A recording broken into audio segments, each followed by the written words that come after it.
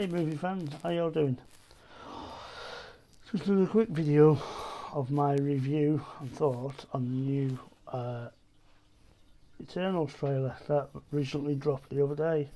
I think it was on Monday when it dropped. I'll give my honest thoughts on it and my opinion. My opinion is not right or wrong, and neither are yours. So yeah. First of all, once again, I won't be doing a reaction because I've noticed over the trailer's out there, so if you want to go and watch it, go and put it in Eternals trailer and it'll come up on YouTube. And I've noticed a lot of other people who have done reactions on their channel have had strikes or claims already. I think YouTube are coming down hard on strikes at the minute. Well, anyway, I must admit I don't know much about the Eternals. Bit like I didn't know much about Guardians of the Galaxy, and I love that film. I thought it was quite outstanding, in my opinion, that particular movie in the MCU.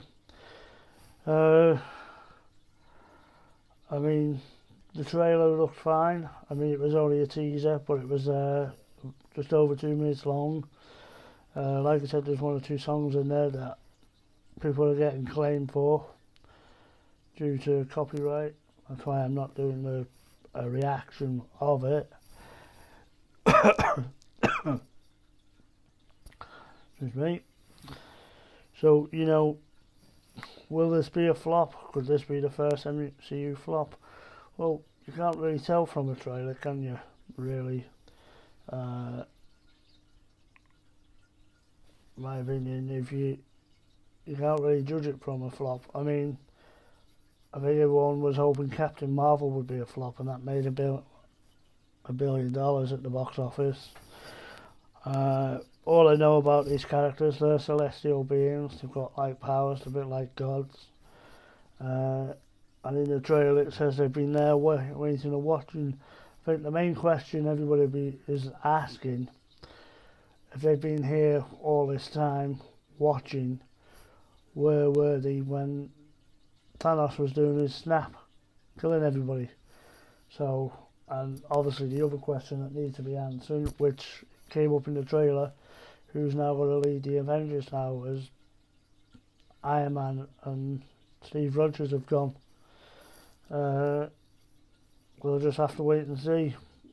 It looks really, really interesting, I must admit.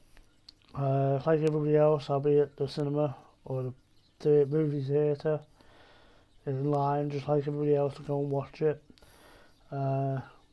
Obviously, the Marvel stuff are being pushed back a bit. We've got